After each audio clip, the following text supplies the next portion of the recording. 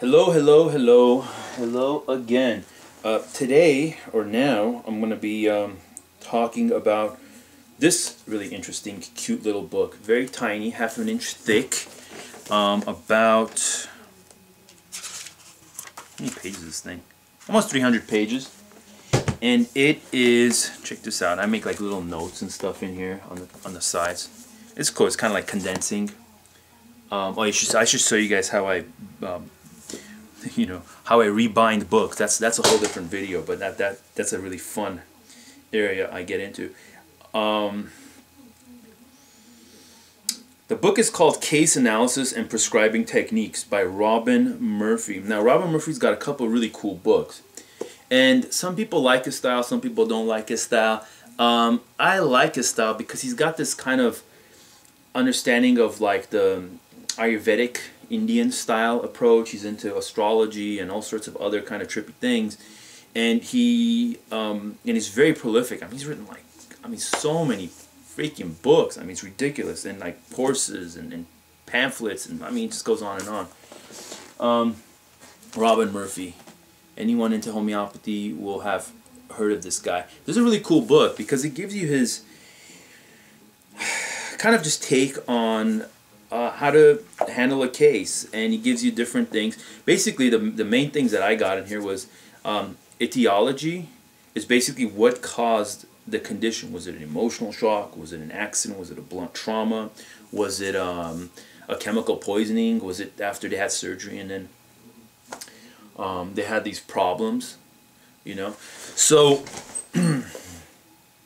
the other thing I got from this is that a lot of chronic cases have as like the linchpin or like the really important kind of element to unwinding these cases is the acute remedies. And if you just get a book on like acute remedies, that kind of helps unlock that area, which is really cool and interesting. So those are the two main things I got from this book. And if you read it, you'll get lots of other things because, well, the way the book is set up is it's almost like it's like he was doing a lecture and someone transcribed it. And so that's how it's set up. It's a little rough around the edges here and there, but overall, I think I don't know how much I paid for this thing. It couldn't have been more than 20 bucks. Well worth the value. It's a cool book. I like the setup. I like the binding. It's by B. Jain Publishing. It's like an Indian publishing house. They make all the homeopathic books, or not all of them, all the old school ones. They have some of the new ones too. But they have a lot of books for a good price.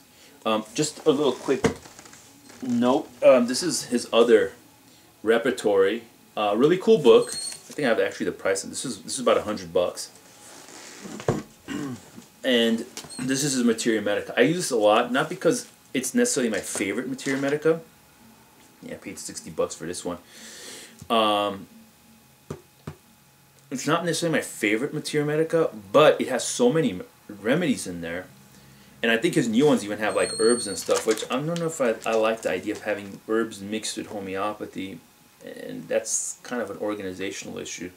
Not that it's necessarily bad. But that's arguable. That's like an area where I'd like to see different versions and maybe make an analysis of it. Anyway, this is a cool book by him because it's got lots of remedies and it just has like gets to the point. It's like Boericke's Materia Medica and a bunch of other ones kind of just put together. It's very practical. It's just you get everything in one shot. And that's pretty cool for like $60. I use Repertory all the time. So anyway, if you're thinking about upping your case analysis skills, this is the book to invest in. There's other books, but this is a cool one. Thank you.